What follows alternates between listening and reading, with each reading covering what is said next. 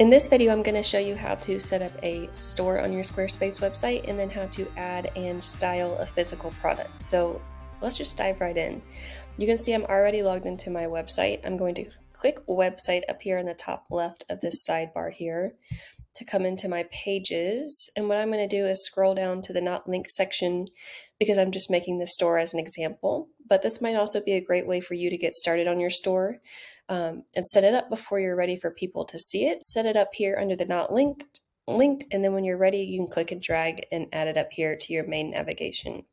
So what I'm going to do is click the plus button here and then select store. And then I'm going to click create a new store.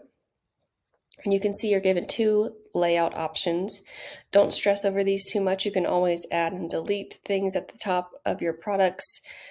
So if you pick this first one and decide you don't want those things up there, you can delete them. And same with the second option, you can always add sections in around your products if you'd like. So let's go with this first one here. You can see it's naming it store one. We're just going to roll with that. And now here we are with the mock-up store page and 3 mock-up products. Let's style and edit this first little bit up here first, and then we'll go into the product. So I'm going to click edit on the store page. And I'm going to replace this text and add in the page title with heading 1 because that is good SEO practice. I'm going to delete this button because I don't want anybody to click off and go anywhere outside of my store once they've come to my store, right? So we've got our title here. To edit that background image, you can do that here. You can replace it, delete it, whatever you want. They do the same thing. And you can change your background there. If you want to change the text here, you can do that. You can change the layout, or like I said, you can just remove it. And there it is gone. So I'm going to click save. We've got our banner set up. We've got the extra text deleted. And now you can see here we are with our 3 mock-up products. I always just delete these. They're not helpful for me. They're just in the way. Maybe you would want to dive into them and see how they're set up, but I think they're just in the way. We will not be selling these things, so I just select them all and delete. Okay, so now we have our blank store page styled with the header the way we'd like it. You can either click create product here or this plus sign up here. And like I said, we're going to be doing a physical product in this example, so physical, we're going to select that. I have mocked up a pretend Designing the Road t-shirt for this example.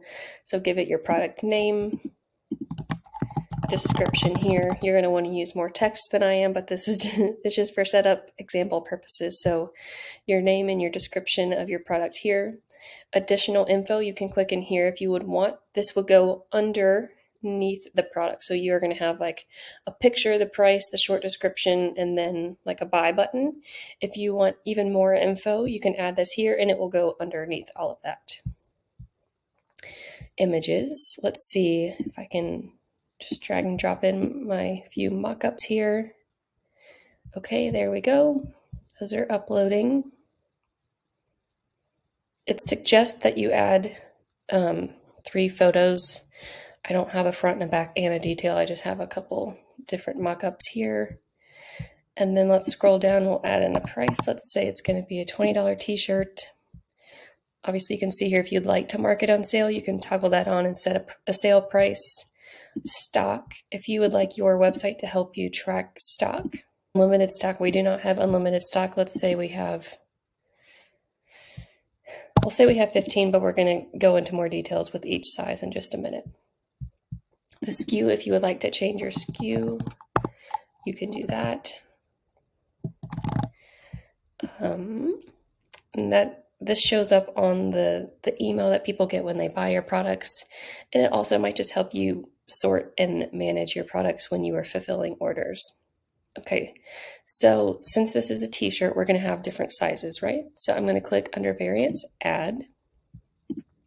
I'm going to do the drop down and click size, small, medium, large. And when I'm putting the comma between these, it's making those little bubbles for me. Okay, I'm going to click save. So now you can see when I click into to small, it opens up all my options. The SKU is all messed up because I added variations. So we're just going to do this. You might think this is a little tedious, and it is, but that's what I like to do. So then if you have maybe 10 smalls and 10 extra larges, but 15 mediums and larges, your website will track these for you, and it will let you know when you're running low on stock, and it will also let you know when you're out of stock, and it will not allow people to purchase things once they're gone. So that's very helpful here. You can change your prices if you want the variants to be different prices. You can do that. Dimensions if you would like. A lot of times I've taught in other videos how to do shipping rates, and I will do the weight here. So I'll just give it a make-believe weight of 1.5 here. For each shirt, you do not have to do this, but I want to give you an example of how to set up all of these fields. So now I'm going to go back, and you can see we've got all of our inventory here saved. If you want to set up a different image for each of these sizes, you can. This is more helpful for like if you do something with different colors though. Okay, profiles. This is if you want to, you can see here, do different shipping options. I'm going to click paid shipping. I already have shipping set up from other example videos that you can find on my channel. So I'll click paid shipping here. Advanced shipping. I've got my weights in here so I can manage my shipping on the back end. Again, a whole nother video that's on my channel for you. This is mostly about setting up the actual product itself.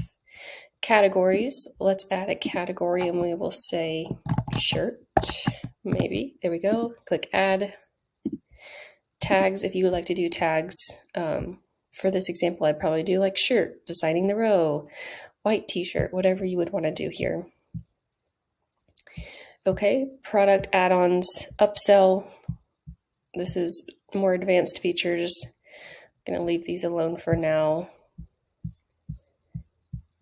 Custom button, custom forms, and subscription. You don't really need these for t-shirts, but if you want to do like a pre-sale of a product, you can change the add to cart button to say like pre-sale or pre-order now. You can do that here. I'm just going to discard that. Custom forms, if you're customizing a product for somebody, so say you're going to put their name on this t-shirt, you need to know what name they want on the t-shirt. You can set up a form to ask them that here. And subscription, if you were selling something that they need to be billed for on a recurring basis, you can set that up here.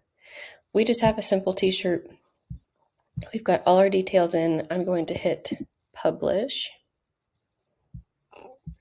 And now you can see the shirt here has been added to my store. It says shirt right here because I added a category. So as I add categories, those will be shown here across the top of this page. Okay, let's go and just click into the product. I think this actually looks pretty nice, but for the sake of this video, let's do edit design, edit section, and just keep in mind here, what you choose for this product will be the same for all the products in your store. These are not individual settings for each product. This is the product settings for all the products on your store. So you can choose your layout here. For right now, I'm liking this one. It's got the thumbnails over on the side. You can see everything very clearly.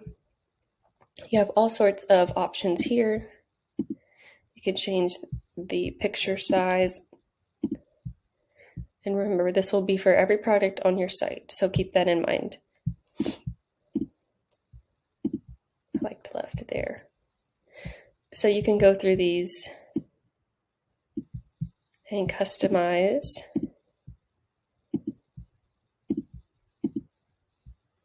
how this page looks here. Let's do one more change to make it something different. There we go. And save. Of course, we get all the way to the end of this video recording tutorial and it's giving me some issues. You can see it's still saving here. I've shown you everything that I've wanted to, though. We've set up our store, created our store, set up our store homepage. We've created a product, and we've styled the actual product page. All you should have to do from here is hit save and then exit, and you will have your new store with your new product styled exactly the way you want it. And that is all for this video. If you have any questions about your store, I do have a lot of other videos on my channel about setting up your store, setting up your shipping, all sorts of videos. So go browse there or ask me a question in the comments, and I'm going to get this unstuck, and I will see you in the next video.